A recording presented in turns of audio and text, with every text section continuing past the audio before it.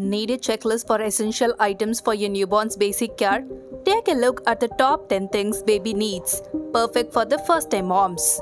Whether first time or it's been a while, many of us have felt clueless about what we'll actually need for the baby.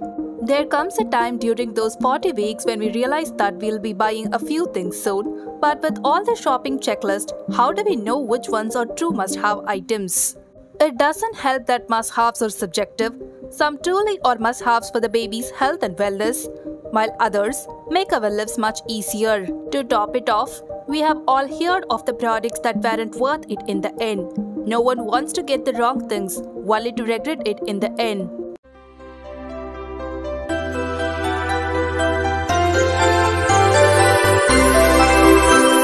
Womanly. Here are the top 10 things every baby needs. Number 1. Car seat.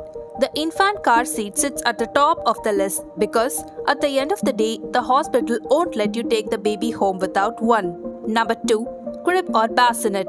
Once you take the baby home, he'll need a place to safely sleep alone like a crib or bassinet. Number 3. Formula or breastfeeding supplies. Long before your baby comes home, he already needed a way to eat. For some, this means formula, which many hospitals will provide. For others, having breastfeeding supplies will make the experience more successful. Number 4. Diapers and wipes.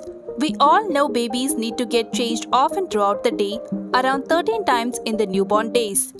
Diapers and wipes are a must for the next few years. Number 5. Changing table or pad. Speaking of diapers, you will need a place to change the baby. For many, this means a changing table, which can also be double as dryers or diaper storage.